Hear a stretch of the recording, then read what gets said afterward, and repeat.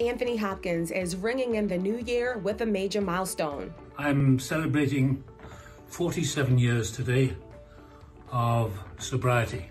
In a video posted on the actor's Instagram page, Hopkins wishes his followers a very happy and healthy new year. He then explains that his message is not meant to be heavy, but he hopes it is helpful. I am a recovering alcoholic.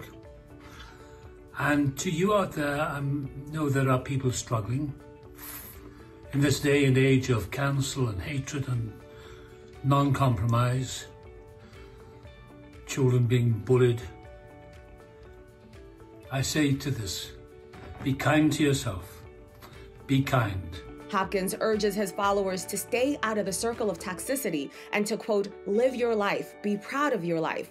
And then he goes on to recall his first steps to getting sober.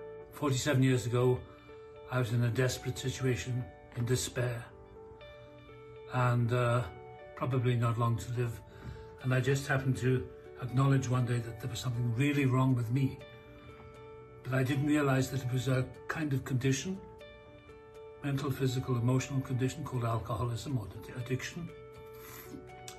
I'm not an expert on drugs. I'm not an expert on anything. I know nothing, except I have found a life where no one bullies me.